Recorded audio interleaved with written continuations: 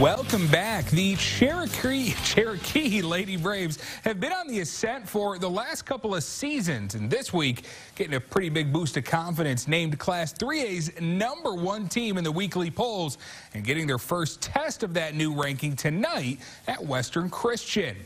These two teams split the season series 1 year ago, and the Braves start off hot. Tegan Slaughter, future Briarcliff Charger, hitting the triple. Cherokee opens up with a 7-0 run, and the Trace just kept coming. Grace Anderson wide open here, and the Braves take a double-digit lead.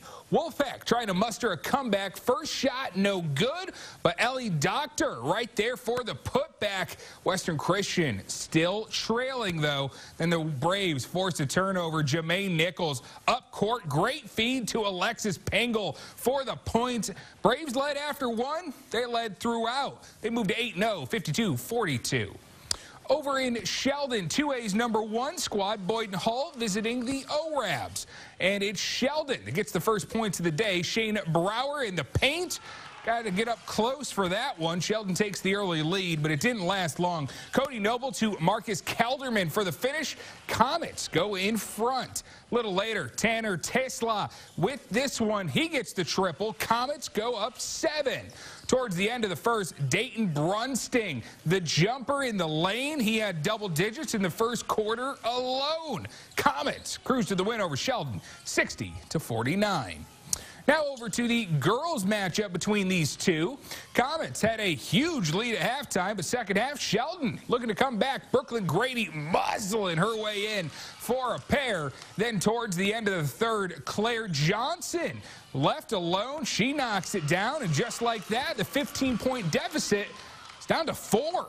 Boynton Hall striking back, though. Emma Zoette, good from long range. That'll extend the Comets' lead. And then later, Marissa Pottebaum, the dagger in the paint. She had 22 as the Comets make it a sweep, 51-46. Over in Hinton, the Blackhawk boys hosting Harris Lake Park after Hinton girls got an early win. First half, Glenn Carlson squares up from deep. Blackhawks jump out to the early 22-12 advantage. But the Wolves battle back. Bubba Sohn, the hoop and the harm, cuts it to a 5-point game. Second half, Sohn to Brady Bowles, cutting that Hinton lead to 1, 36-35.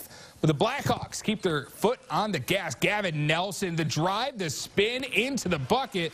That's a hometown roll if I ever saw one. Blackhawks get the sweep, 63-58. Back in Sioux City, the Sergeant Bluff Luton boys taking on Sioux City East after the girls' game was postponed yesterday. Opening minutes, Machak Machuk, big rejection at the glass. In transition now, Nick Muller, one of his 4 first-half threes, putting SBL in front. Brant Van Dyke, big first half as well. Nice move in the post, 21 points for the sophomore tonight. Later, Raiders on a run, and it's B. Ray in transition. He gets the slam. East holds off the Warriors 63-58.